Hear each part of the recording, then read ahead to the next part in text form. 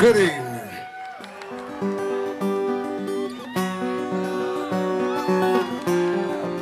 Trestles is a big state park, and that extends pretty far inland. The creeks haven't been messed with. They're not dammed up anywhere. There's nowhere to stop the water flow. So it's a natural flow of the rocks in the lagoon and the whole ecosystem out here at the ocean. Warm bended knee is no way to be free. Lifting up an empty cup I silently. Eddie's a really vocal and passionate environmentalist. We're buddies. We've had this thing to come together, and it's raising money for a good cause, something that we're both passionate about. There's a proposal to build a toll road right across this beach and up through the California State Park here. And a lot of people have gotten organized to oppose that proposal.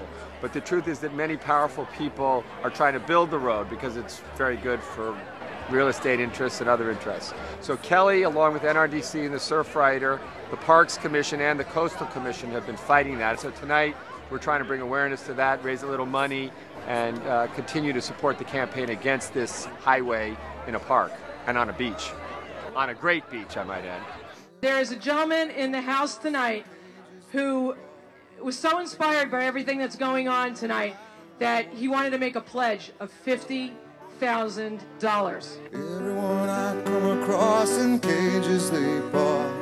They think of me and my wandering, but I'm never what they thought. Anyone who's been down to Trestles and walked through that watershed, the last clean remaining watershed, if you love, you know, the ocean, the waves, the beaches, everything, do something about it. Wind in my hair, I feel part of everywhere.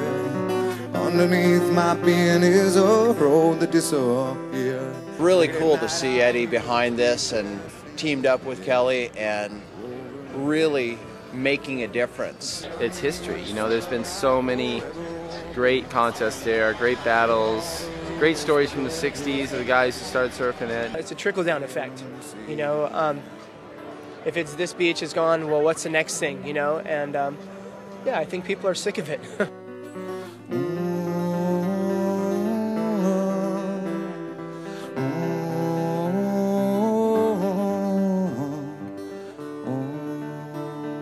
It's really just hoping everyone takes away the memory of a lifetime, you know, an intimate gathering.